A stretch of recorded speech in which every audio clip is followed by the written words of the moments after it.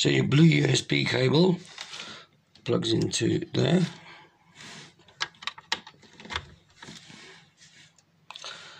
And your power supply cable you plug into there. And then you also have an SD slot there. So your blue cable connects to your PC, so your USB PC, and obviously the power cable you plug into the power. So your power switch or your on-off switch is this little red button here. So once you switch it on and it's plugged into the power, that's what will happen, it'll switch on.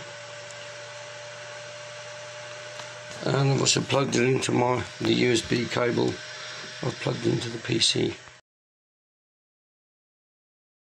To put into your computer, it has the drivers on for the laser engraver to work, and I'll show you how to install them. It's pretty simple.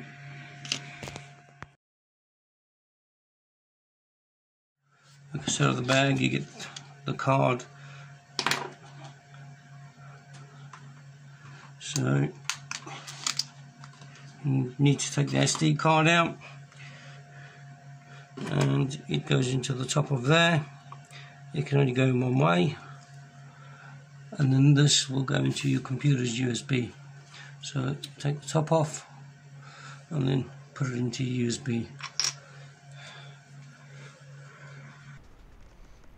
Well, this is just to show you how to install your driver to connect it to your laser using either Lightburn or laser GBRL. So if you put your SD card in your USB drive, which comes with the laser, it comes up with this TTS Pro, which is a zip file. If you unzip it, double click unzip it, what you'll find inside will be all these. Your product manual, port driver, laser GBRL. Laser GBRL is free, you don't have to pay for it. Lightburn, you have 30 days free, and then you have to pay for it after. I prefer Lightburn, it seems to be a much better program. You've got your tools, video tutorial, wireless connection, firmware, Lightburn.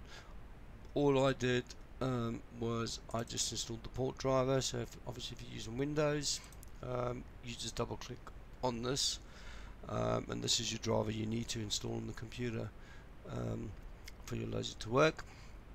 So once you've installed that, you can go back and you can either install from here, or you can go to their website and install, or if you go to Lightburn you can install it from here, or you can go to the actual website. I did it from the website because I just found it a lot easier. So once you've done all that and you've installed Lightburn, all you then have to do, mine's already installed because I had installed already. If you go up here to the settings, make sure you've changed this here. It says units grid, so better for COT Galvo lasers, or better for diode. Obviously you've got a diode laser, so you need to click it on millimeters per minute. Once you've installed your driver, you need to select your COM port down here, otherwise it won't be able to connect.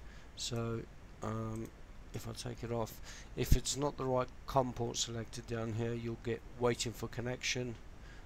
So you need to change the COM port. Once it's connected, it'll come up with this. Also, when you're setting it up, it'll automatically ask you if you want to detect the laser, so make sure your laser is switched on. It's a GRBL laser, so just select that, and it'll carry on installing. It'll also ask you for your work area size. The TT5.5 Pro, TTS 5.5 Pro is 300 millimeters by 300 millimeters, a standard. So that's what I've selected. I've selected slightly under, and this little green thing down here, that's your actual laser head position when you first switch the laser on. So when you do all this, make sure your laser is switched on as well. So it's pretty simple to set up, didn't take me very long. Hopefully it helped you out. If you liked the video, please give it a thumbs up, and please don't forget to subscribe.